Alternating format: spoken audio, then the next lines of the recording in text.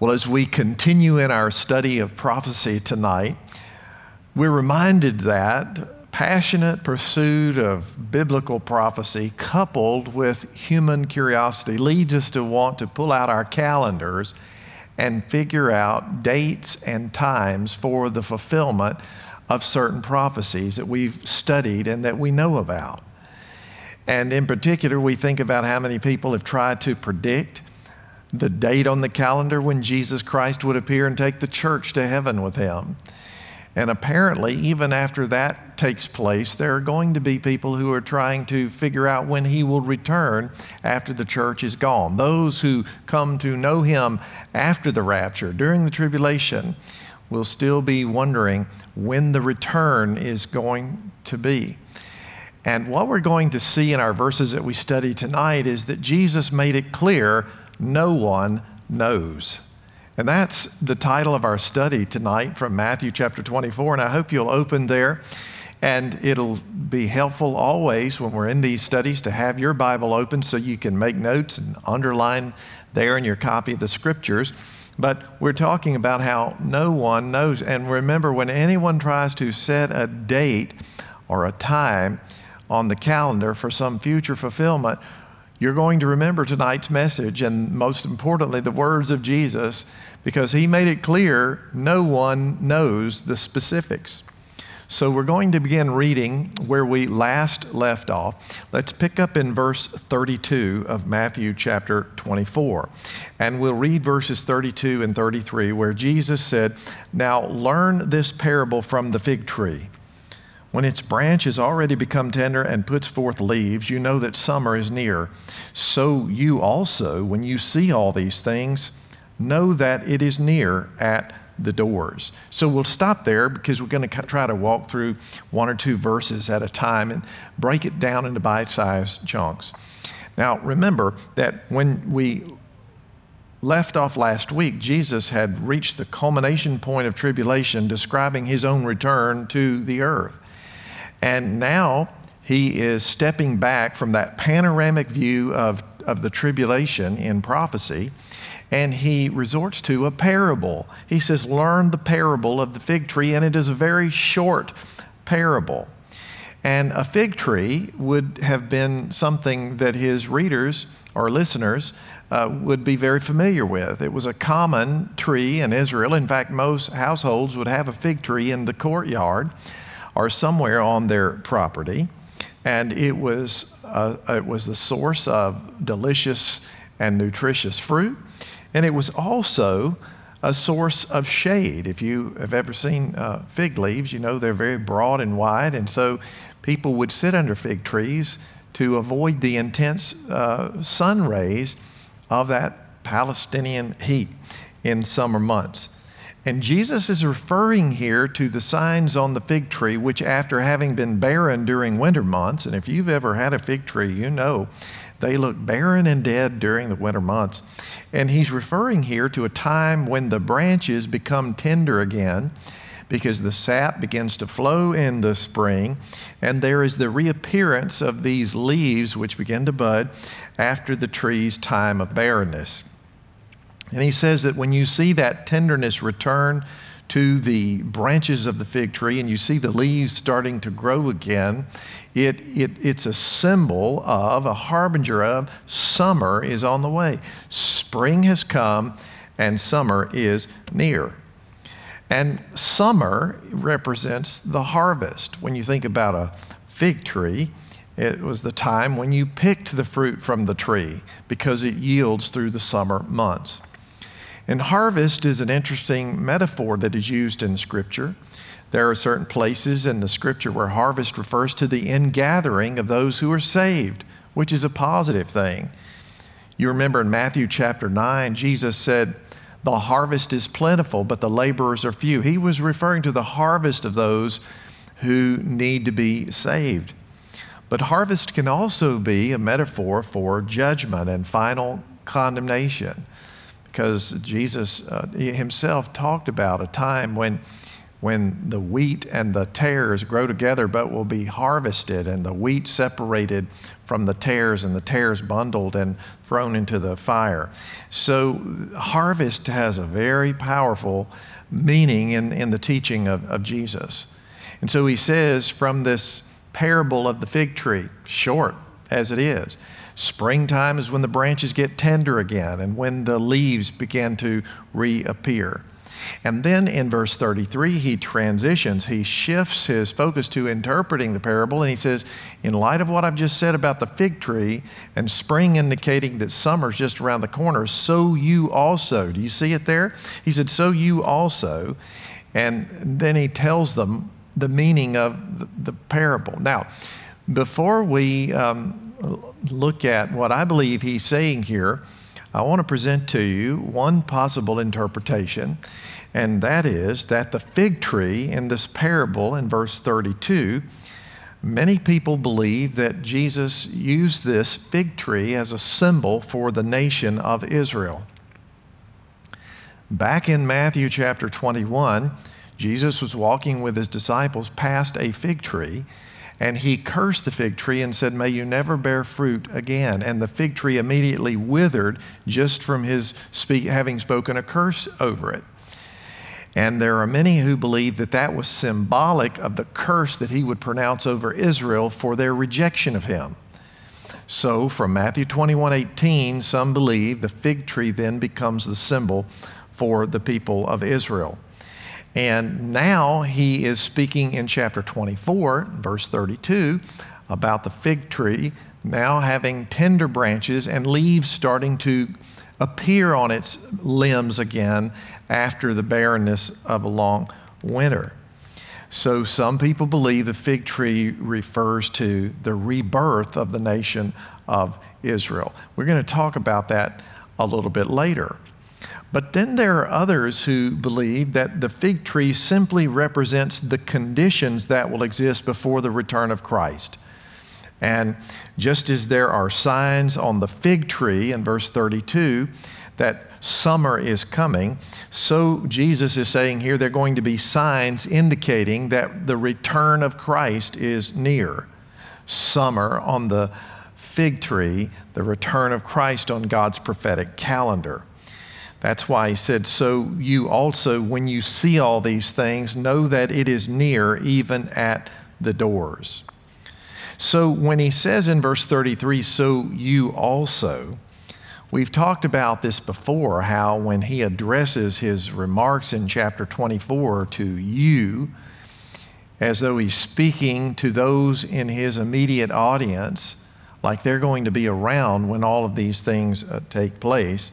We have to remember that he was speaking through that audience and to an audience in the prophetic distance. An audience that, as far as we know, is not even around unless we are very near the outbreak of the tribulation. So remember when he says, so you also, we don't believe that he understands his immediate audience that were with him on the Mount of Olives 2,000 years ago to be around during the tribulation time.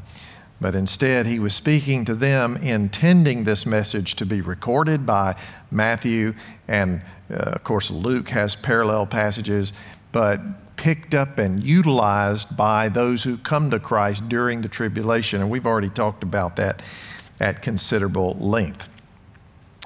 But when he says, when you see all these things, the question we ask about verse 33 is, and if you'll underline it, all these things, underline that, what are all these things? All these things are the things that he's been explaining in all the previous verses.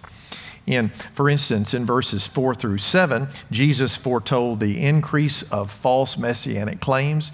When someone says, I am the Christ, he talked about wide-scale spiritual deception. Many are going to be deceived. He talked about increasing global volatility. He talked about an increase in geological disturbances, such as earthquakes. And then he said, after describing all of those things in verses 4 and 5 and 6 and 7, as though those are just the beginning of the tribulation experience. We read this in verse number 8 where he said, all these are just the beginning of sorrows.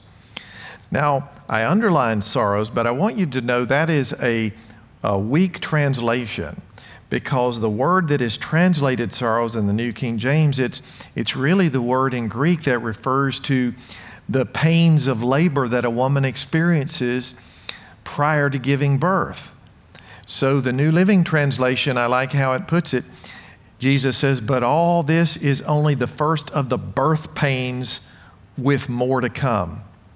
So in verses 5 and 6 and 7, he says the beginning of the birth pains, the first part of the tribulation. And yet there's more labor to come before the birth takes place. All of this, of course, is metaphorical. What are the continuing of birth pains as the tribulation intensifies? Well, the universal hatred of the tribulation saints and of Israel during the tribulation. Verse 15, he talked about the abomination of desolation. Remember, that reaches back to Daniel 9, which is when the Antichrist will go into the temple and command people to worship him as though he himself is God. He will defile the temple in that way. And that'll mark the halfway point of the tribulation. And then after that, there's going to be an unprecedented assault that he will lead, a global hatred and outright pursuit of the Jews, trying to exterminate them through all means possible during the last half of the tribulation. And I think it will also include this unprecedented assault against tribulation Christians. He talked about an upheaval in the sky. The light of the sun and the moon and the stars will be impacted by these things. And then it all reached its pinnacle point with the return of the Son of Man on the clouds of heaven. Now, he's talked about all of these things. So everything I've just told you are these things. So if we look at it, again, I want you to see how I've displayed it. Verse 33, so you also, when you see all these things that I've inserted, which is everything he described in verses 4 through 26, which I just summarized, he says, when you see all these things, know that it is near at the doors. So then the question is, what is near? When you see all these things, know that it is near. What is near at the door? Well, in order to answer that question, I want to remind you that what prompted the Olivet Discourse, which is what we're studying, Matthew 24 and 25, was a question the disciples asked him. So if you don't mind, I want to just draw your attention back to verse 3, where this Olivet Discourse started. It says, as he sat on the Mount of Olives, the disciples came to him privately, saying, tell us, when will these things be? And what will be the sign of your coming and of the end of the age? See how I've underlined those things. Of your coming and of the end of the age. Okay, so we looked back at verse 3. That was the question, the response to which by Jesus became this lengthy prophetic sermon or discourse that we're studying. So if we go back down to verse 33, keeping verse 3 in mind, the question they asked him that got this whole conversation started, I want us to look at it this way. Verse 33, so you also, when you see all these things, know that it, and I've inserted that it must be the coming of Christ and the end of the age. That's borrowed from verse 3, that it is near at the doors. So what Jesus was saying is, just as there are signs that the fig tree will give you, the tenderness of its branch and the reemerging of leaves after a barren winter, Jesus is saying to those who live through this tribulation period, when you see all of these signs and cataclysmic upheavals and all of the things that he's described in verses 4 through 26, those are the indications. Those are the tender branch and the leaves starting to reappear that summer is near, that the return of Christ is near. So the parable simply reaches back and says that all of these phenomena of the tribulation are the indicators of springtime on the branches of a fig tree. It's really amazing when you put all of this together. So let's come back now to this parable of the fig tree. And I want to insert some interpretive things here. In verse 34, Jesus says, "Assuredly, I say to you, this generation," and I've inserted here, "that witnesses the budding of the fig tree will by no means pass away till all these things take place." So we're going to think about this, because this verse right here has been the object of much debate, and many believers are divided over the interpretation. It is certainly not foundational to Christian understanding. There's room for disagreement, just as I believe there's room for disagreement on when the rapture will take place. I wouldn't want to break fellowship with anybody over the differing interpretations over some things of prophecy. But I want you to think about this. If, as some people interpret, the tenderness of the branches of the fig tree that he referred to in verse 32 and the leaves starting to reappear on its limbs, if that does indeed depict, symbolically of course, the rebirth of Israel, then you have to interpret verse 34 with the rebirth of Israel in mind. Now remember, this was spoken 2,000 years ago, and the rebirth of Israel did not take place until the 20th century. So if the parable of the fig tree is really all about the rebirth of Israel, and he's saying here that this generation who witnesses the branch becoming tender and the leaves starting to reappear on the fig tree, if that means that there will be a group of people who lived when Israel was reborn, then there will be some who were alive during that time who will also be alive when the tribulation begins. So I'm not surmising this, and I'm not saying I believe that's the accurate interpretation, but I do think it's, for lack of a better word, it's fun to explore as a possibility. So if we just take the interpretation that the parable of the fig tree in Matthew 24:32 is referring to the rebirth of Israel, then let's read it this way. And I've just inserted these things hypothetically. It would be understood as Jesus saying, "Assuredly I say to you, this generation that witnesses the rebirth of Israel," which happened on May 14th, 1948, "will by no means pass away or die till all these things," the things he talked about in verses 4 through 26, which are the events of the tribulation, take place. So I just wanted you to understand what that would mean. And many people believe this. They believe that this refers to the rebirth of Israel, and it means that there will be a group of people who were alive on planet Earth when Israel's reborn, May 14, 1948, who will also be alive. They will not pass away, as the verse says, before the tribulation begins. And so think about this. Let's just say someone was born the same year that Israel was reborn, sometime in 1948. That means this year, in 2021, they're going to be celebrating their 73rd birthday. And that would be a whole lot of people. And if it's someone who was born prior to 1948 and was alive when Israel was born in May of 48, it just means you add a year to 73 for every year prior to 1948 they were born, and that can take you all the way up to people who are older than 100. So if we are assuming this interpretation that the fig tree parable is about Israel being reborn, and then Jesus comes back and says, "I'm telling you, the generation that witnesses that will not pass away until all the things I've talked about in chapter 24 come to pass." This has led many people to believe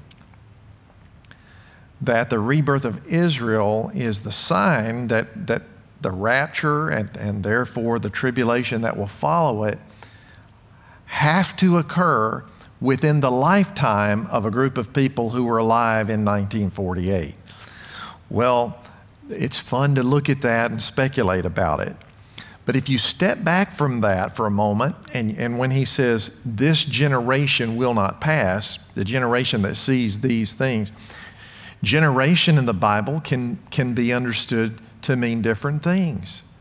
In the Old Testament, sometimes generation is referred to as a period of 40 years. And then there are other times where the word generation refers to the entire lifespan of an individual. And then there are times in the Bible, both Old and New Testament, where the word generation simply refers to a specific group of people. For instance, in Matthew 12:39, Jesus made this statement. He said, "A wicked and adulterous generation demands a sign." And in using generation in that context, he was referring to the unbelieving Jews who were right there among him during his time on earth. And then many of you will recall how the Apostle Peter in 1 Peter chapter 2 and verse 9 spoke to believers and said, "But you are a chosen generation, a royal priesthood." And so that word generation refers to all believers as a group of people. And so I happen to believe that it's that last use of the word generation that is intended by Jesus here. And instead of interpreting it as this generation who sees these things, instead of interpreting it as a group of people who were alive when Israel was reborn, I believe that the tender branches and the leaves budding again on the fig tree, I believe that is tied to these things, which are the events of the tribulation. So simply put, Jesus was saying that someone who witnesses the tribulation events that he outlines and all of these manifestations that will take place on planet Earth and in the atmosphere, and you can add to what he said in verses 4 through 26, all the seals and the trumpets and the bowls of Revelation. Jesus is saying, whoever's picking this copy of the scriptures up and reading this, if you have seen all of these tribulation signs taking place, you need to know you're in springtime and summer's coming. This generation, he's saying, will not pass away until Christ returns. So that's my interpretation. This generation does not necessarily mean those who were alive in 1948. It means those who were alive during the tribulation, because they're the ones, and only they are the ones, who will see these things which he referred to in the parable. All right. Let's go ahead to verse 35. Jesus says, "Heaven and earth will pass away, but my words will by no means pass away." Oh, I love this verse because it's his way of reminding those who were hearing him. And of course, it was written down by Matthew, inspired by the Holy Spirit, and we're reading it here in 2021. It was his way of saying, everything in this world is going to pass away, but what lasts forever is the word of Jesus, which we know is the word of God. So heaven and earth, they're going to pass away. But he said, my word will last forever. Now, in this same book of Matthew, Jesus was countering, he was responding to the Pharisees who accused him of undermining the authority of Scripture.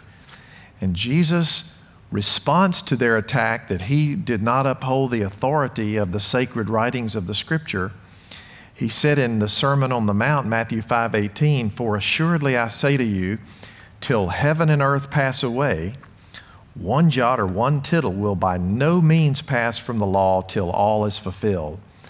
And we believe those are references to small characters in the Hebrew alphabet of the Old Testament. So here's what we see.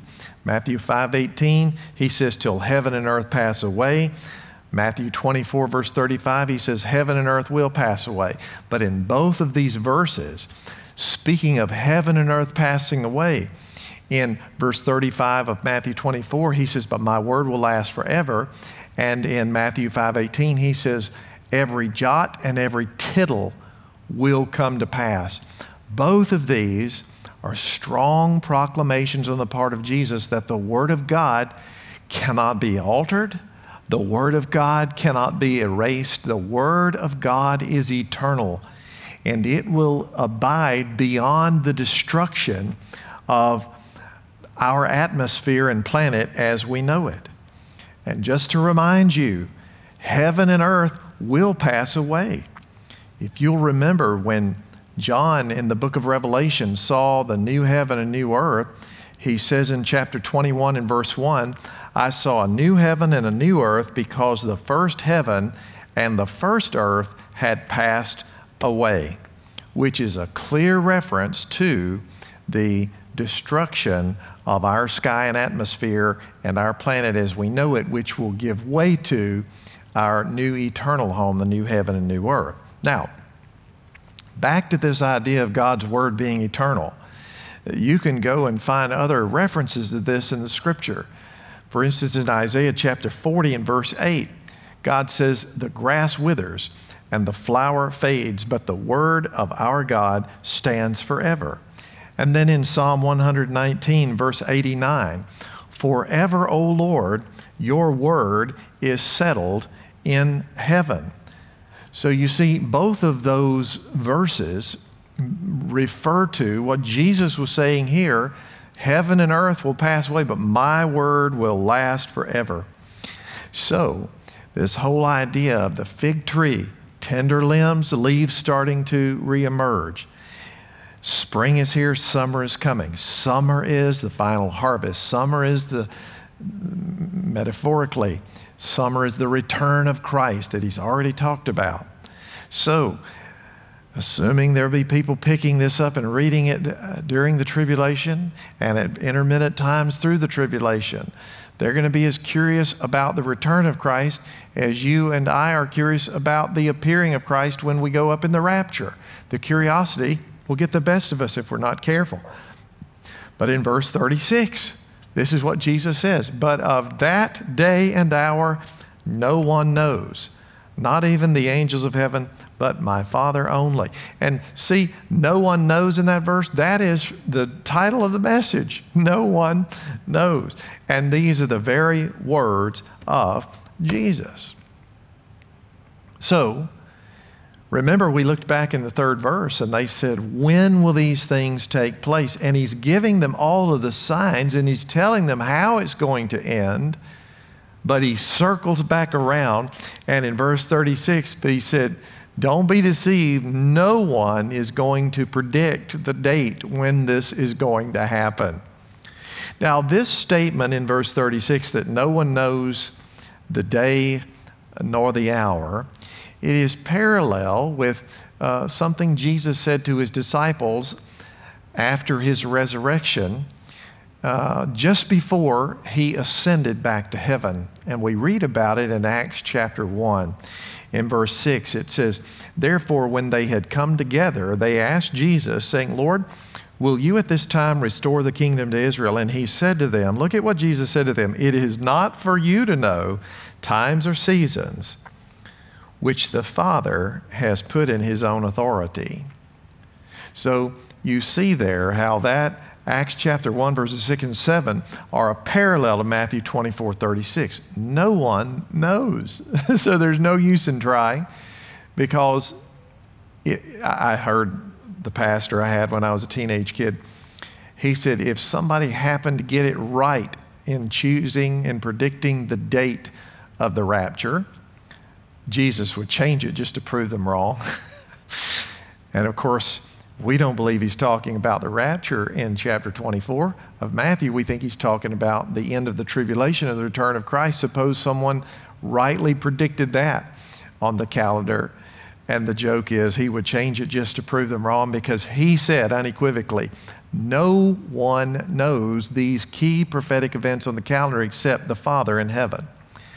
Now, if you step back for a moment and you think he's talking here about the return of Christ, which is at the end of the 7-year tribulation. And we know that the church, if our interpretation is accurate and the church is raptured before the tribulation, and yet the book of Revelation teaches there will be people saved throughout the tribulation time, due in large part to 144,000 Jewish evangelists who will be sharing Christ around the world, and the two mighty witnesses who minister with the same supernatural manifestations that Moses and Elijah did. People will be getting saved during the tribulation. So let's just assume that someone you or I know is not saved, and we all have people we know who aren't saved. And let's say the rapture happens, and those of us who are saved, we are taken up to heaven, where we are kept to enjoy fellowship with Jesus for the 7 years of tribulation that are happening down on the earth. So someone whom we know, we witnessed to, we shared, they get saved after we disappear, and they don't know where we went, and they pick up the copy of Scripture, and they're thinking, well, I know when my friend or my loved one disappeared, and that had to have been the rapture, and I missed out on it, but now that I'm saved, I need to figure out, when is Jesus going to be returning? If the tribulation's already started, you see what I'm saying? If somebody is putting the pieces together and they start studying the Bible as a tribulation believer, then they may be able to deduce a 7-year timeline. And let's just say that they get saved 2 or 3 years into the tribulation, and they realize that whole abomination of desolation spoken of in Daniel 9, when the beast goes into the temple and demands that everyone worship him as though he is God. And Jesus, of course, spoke about that in Matthew 24:15. And based on Daniel 9, that's going to happen in the middle of the 70th seven. If somebody gets all of this together in their head, they'll be able to conclude that when he appears in the temple, it marks the halfway point of the tribulation. And so someone who's mathematically savvy and prophetically in tune as a new believer during the tribulation, they could probably estimate when the 7-year tribulation is going to end. And if they didn't get a good start, they can start timing it, if not from the rapture, from the abomination of desolation. When the Antichrist appears in the temple, they know that'll be 3.5 years. It's just probable that there are going to be people who have a good idea about when the tribulation will end and when Christ is going to return. But notice that what Jesus said in the passage we looked at was he spoke specifically of a day and hour. And so he's saying that it's not just about the date on the calendar. He said no one can predict the specific time on the clock, the time of day when it will happen.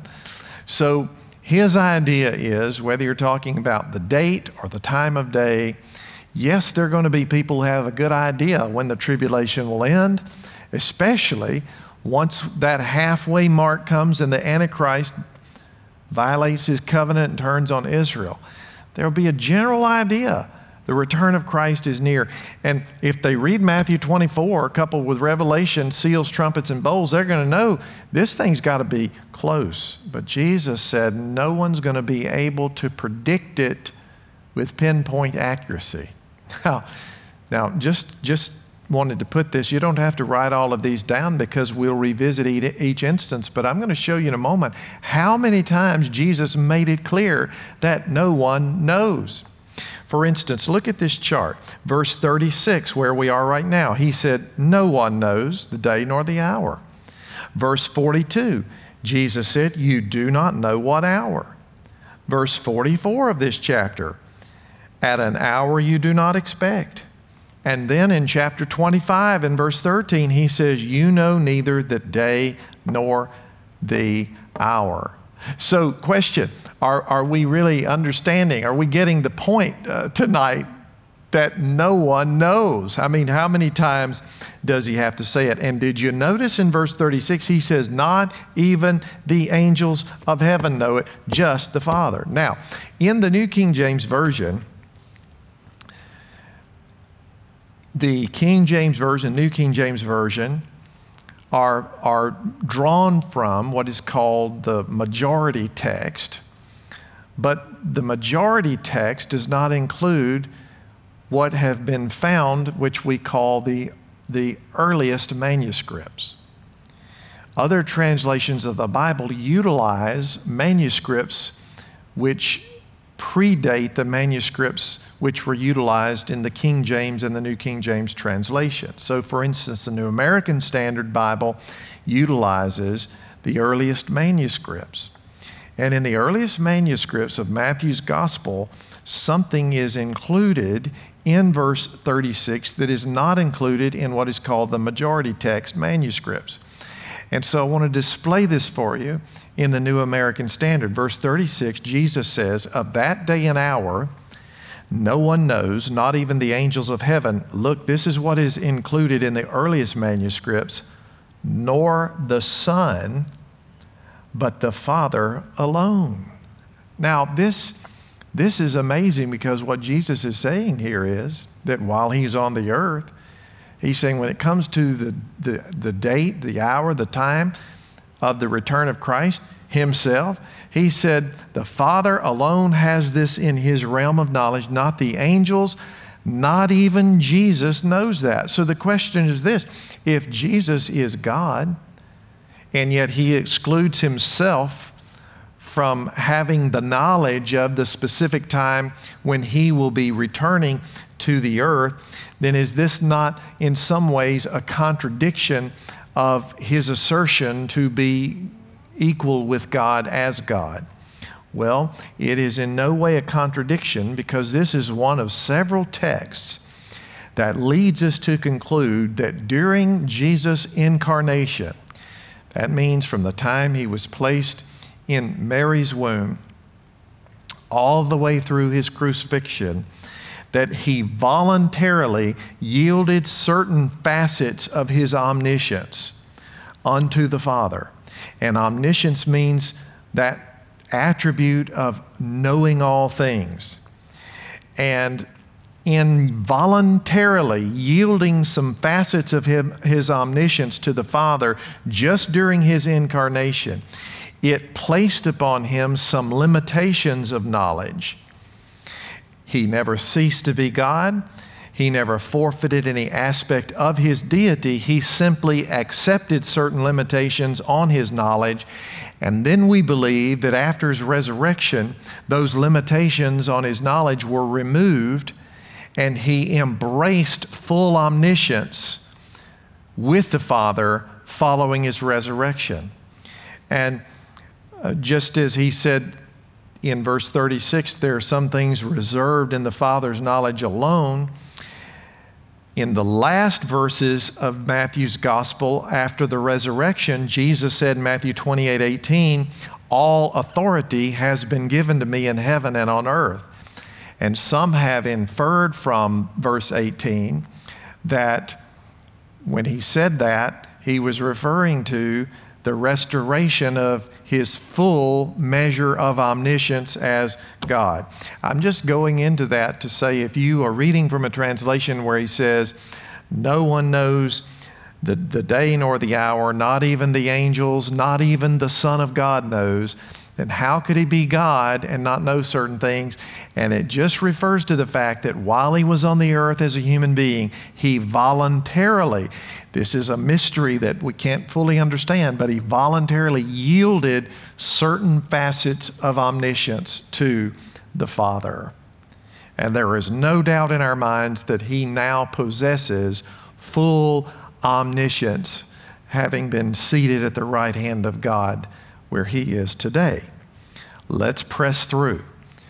Jesus then takes us back to the Old Testament book of Genesis, and he says in verse 37, "As the days of Noah were, so also will the coming of the Son of Man be. For as in the days before the flood, they were eating and drinking, marrying and giving in marriage until the day that Noah entered the ark, and they did not know until the flood came and took them all away. So also will the coming of the Son of Man be." Now, the focus here is not just on the fact that the people in Noah's day were ungodly people, but it's on the fact that they were caught off guard. They were caught unsuspecting. Despite the fact they had every reason to know there was going to be a flood, it had never rained before, so they didn't believe it. So their lives were going on undisturbed, even though Noah worked on the ark for 120 years, even though, according to 2 Peter chapter 2 and verse 5, he was a preacher of righteousness. He wasn't just a construction expert, but he was a preacher. And as that ark began to be built and constructed and became visible to anyone who lived within miles of Noah, that ark became a sign, letting them know it's time for you to get ready. But their lives went on without interruption, and that's what Jesus said. They continued to eat and drink and marry and give their children in marriage. Life went on without interruption until the flood came and took them all away. And Jesus says this is exactly how the coming of the Son of Man will be.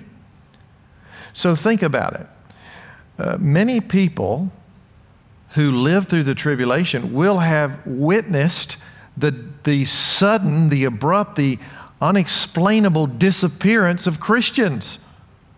The rapture's going to happen, and what are the people who know you who aren't saved? What are they going to think about what's happened to you?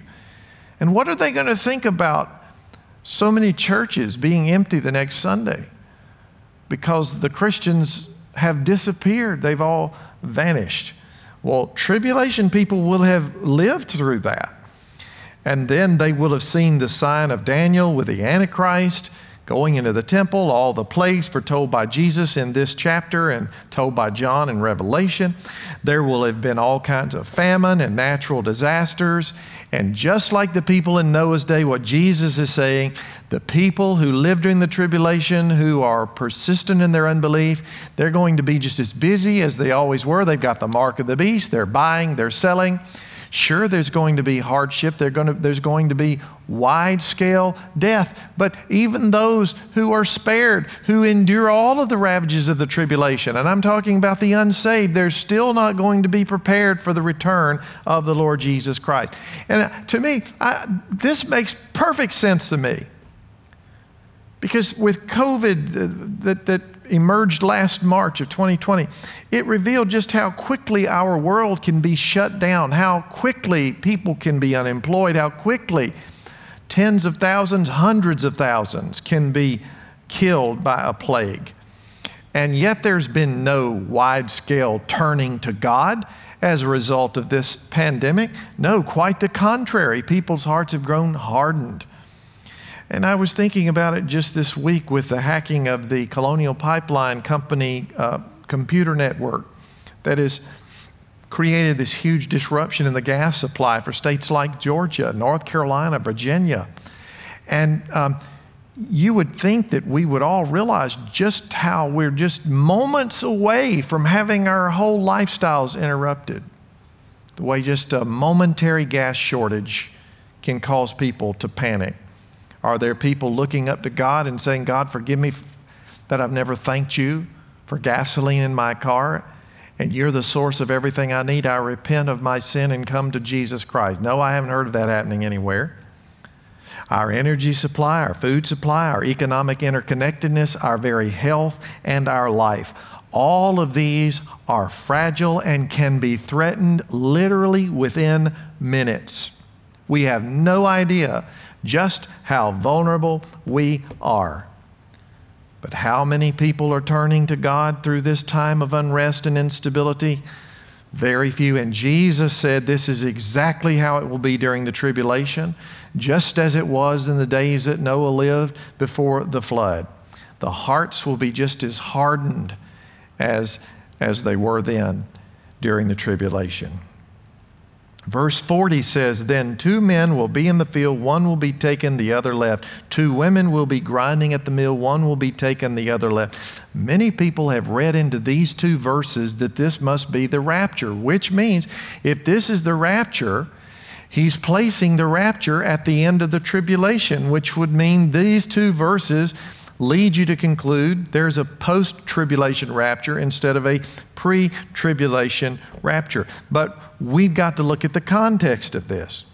The context was the example of those in Noah's day being caught off guard despite all the warning signs they had before the flood. So what I want us to do is to look at verses 40 and 41 in the context of verse 39, where he was talking about those who were caught off guard by the flood. Let's read it this way, and I've inserted some interpretive tools. Jesus said, "And just as those in Noah's day did not know until the flood came and took them all away, understood in judgment, so also will the coming of the Son of Man be." Remember, the flood took them all away. Verse 40, "Then understood when Christ returns, 2 men will be in the field, one will be taken, and if we can borrow from, took them away," in verse 39 is referring to judgment, "then the one that will be taken is taken in judgment, and the one who is left will be left to enter into the millennium. When Christ returns, 2 women will be grinding at the mill. One will be taken in judgment, the other left to enter the millennium." So when you read it that way in its context, verses 40 and 41 with verse 39, the taking away is not the same taking away of the rapture, which will have occurred 7 years earlier. No. The taking away is removed for the judgment of all unbelievers before the millennium. And those who are left to enter into the millennium, because they are those who will have survived the tribulation as saints who've been preserved despite all of the atrocities and persecution that will have been perpetrated against them. So the unbelievers in Noah's day were swept away in judgment. The unbelievers on earth when Christ returns will be swept away in judgment. It's the idea of being taken away. The floods took away the unbelievers when Noah's family was on the ark, and the return of Christ will bring judgment that takes away unbelievers and sentences them to their destiny. Now, let's contrast this with the rapture, and I'll just leave this up for a little while. In the rapture, the ones who are taken are saved. The ones who are left will face the tribulation. But at Christ's return, which is what is talked about here in verses 40 and 41, the ones who are taken face judgment. The ones who are left are the saved who will enter the millennium. And there are 7 years between these two events. All right? So I wanted you to just see that. We don't have time for us to write all of that down, but you can certainly revisit this in the archives. I want to close, though, with verses 42 through 44. Jesus says, "Watch, therefore, for you do not know what hour your Lord is coming." And remember, he is speaking to his disciples right in front of him, but we believe he was speaking through them and past them to an audience that will have this Gospel of Matthew during the tribulation. He says, "But know this, that if the master of the house had known what hour the thief would come, he would have watched and not allowed his house to be broken into. Therefore, you also be ready, for the Son of Man is coming at an hour you do not expect." And his illustration here is that if someone who owns the home knows that the thief is coming at 2 in the morning, he's going to be sitting up prepared and probably have a few friends waiting for the thief to try to break in. Because if you know when the thief is coming, you'll be prepared. Now, Jesus is not referring to himself here as a thief. He's just using this as a metaphor to say that since you do not know when Jesus is going to return, you need to be ready at all times. And this will be a word of admonition to tribulation believers. Be ready, be ready, be ready, because you do not know the exact time when he's going to return. Now, if Jesus intended this exhortation for those who will be reading it during the tribulation, which means not for us because we will have been taken to heaven, that does not mean that we cannot apply it in principle to our lives. In fact, it's been preached and given relevance to believers like us who live in the church age for many, many years. Even though literally this may refer to tribulation saints always standing prepared for the return of Christ to the earth, you and I can say the same thing about our Lord's appearing when we'll be raptured, or as far as that goes, death in general. None of us knows the day nor the hour when we'll be called home in death. None of us knows the day nor the hour when the trumpet will sound and the living believers will be raptured. None of us knows the specifics on the calendar. And just as he said to watch and always have your guard up and be mindful that it could happen at any time, I believe that we can glean from this that ours is to be a life of watchfulness, which means every morning we wake up, we put our feet on the floor, we say, Lord, this could be my last day of life. I want to make it count for you. Or Lord, this could be the last day before the trumpet sounds. And if the trumpet sounds, I just want to be ready, waiting, and watching, lest you call us to heaven today. But in this context, we believe that these are words of admonition to encourage and admonish tribulation believers to always be watchful for the return of their Lord. Father, thank you for letting us study these powerful verses in Jesus' sermon. And I pray that the Holy Spirit will show us ways to apply all of these principles to our understanding of your great plan, how you work in providence and sovereignty over the affairs of this world, and more especially the fact that you leave nothing to chance or fate or luck or to coincidence, that you have already determined how all of this is going to end. And we thank you, God, for giving us insight into your word to understand just what we believe you intended by putting these words into your Bible. And I pray for everyone listening tonight that we will have all been encouraged to have had this exposure to the Word of God, which lasts forever. In Jesus' name, amen.